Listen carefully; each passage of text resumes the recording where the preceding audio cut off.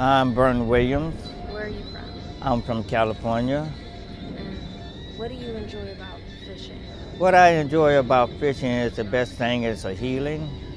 And when I was a little kid, I used to come out here when I was a little kid and I would watch people fish. And I said that looked very interesting. Did you come by yourself or did you? Yeah, I had to find out about fishing because when I found out about people fishing, I said, I got to find a sport. And when I found the sport, it's my first time ever catching a fish. I used to go to lakes, but it wasn't like this here though. What lakes did you used to go to? I used to go to Belmont Park. I used to go to Echo Park. Those are freshwater lakes though, Echo Park. And so I go to those fishing spots. I got tired of them.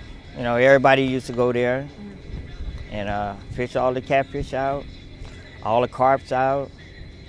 This is way back in the 70s though, when I was doing that kind of like fishing. But now, I'm where the big boys at now.